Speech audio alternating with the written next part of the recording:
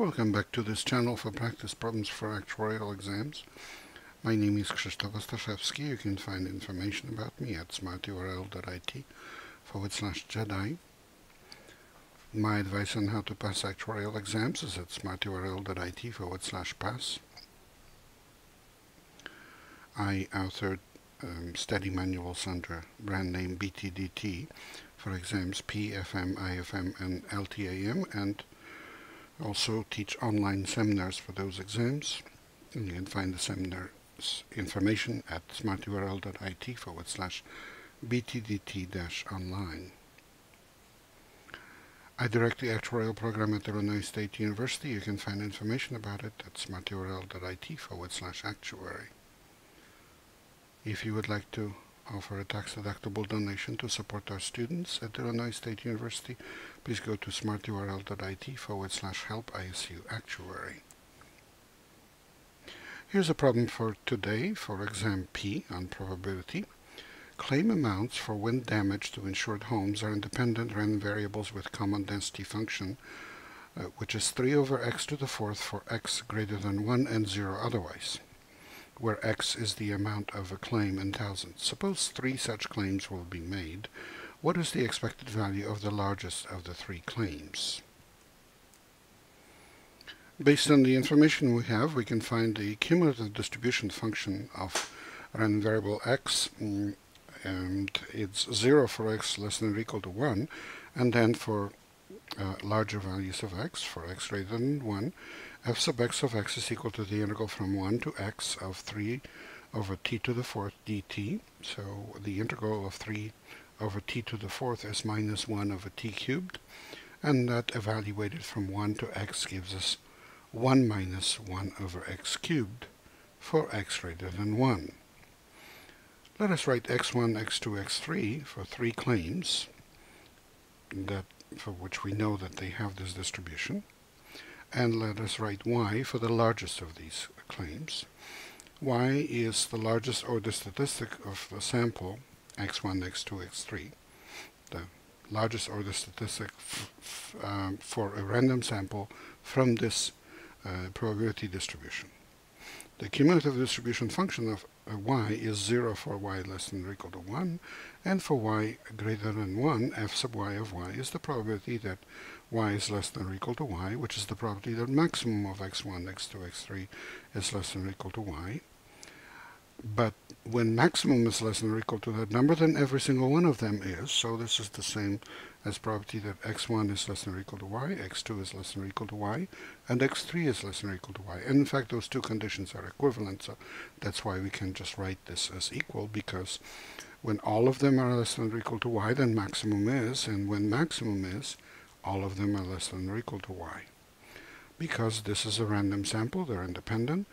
The probability of intersection is a product of probabilities, so this is the probability that x1 is less than or equal to y times the probability that x2 is less than or equal to y times the probability that x3 is less than or equal to y.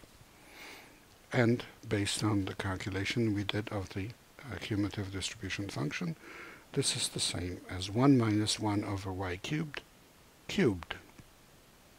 And the survival function of y is therefore 1 for y less than or equal to 1,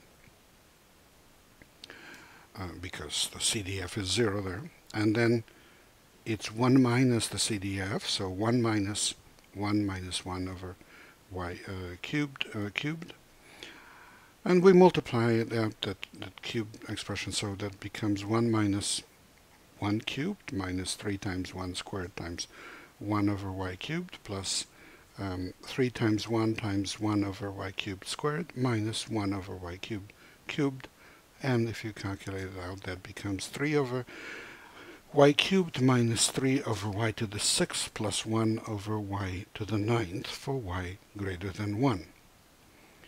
Also, s sub y of y is 1 for y between 0 and 1. And of course, this random variable is greater than or equal to 0 with probability 1, so it's non-negative almost surely. So we use the Darth Vader rule to calculate the expected value, and that's equal to the integral from 0 to plus infinity of the survival function, which is the integral from 0 to 1 of 1, plus the integral from 1 to plus infinity of 3 over y cubed minus 3 over y to the 6th, plus 1 over y to the 9th. And that's, the first integral is of course 1, and the second one, well, the integral of 3 times y to the negative 3 is minus 3/2 times y to the negative 2. The integral of 3 times y to the negative 6 is 3/5 times y to the negative 5. Well, actually minus in both cases. So minus 3/2 y to the negative 2 minus 3/5 y to the negative 5th, but we have minus in front of 3y to the 6th. That's why the second expression has a plus. And then the integral of y to the minus 9th is minus 1 over 8 times y to the negative 8. And we evaluate that expression from 1 to plus infinity. At infinity, all of them are 0.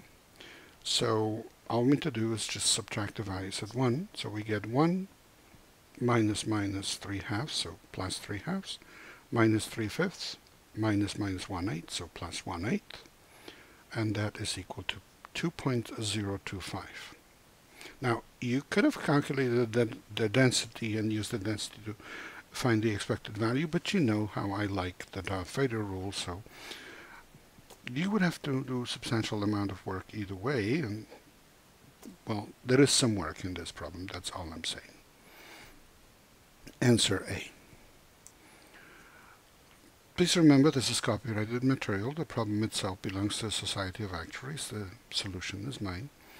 Good luck in your studies and good luck on the test.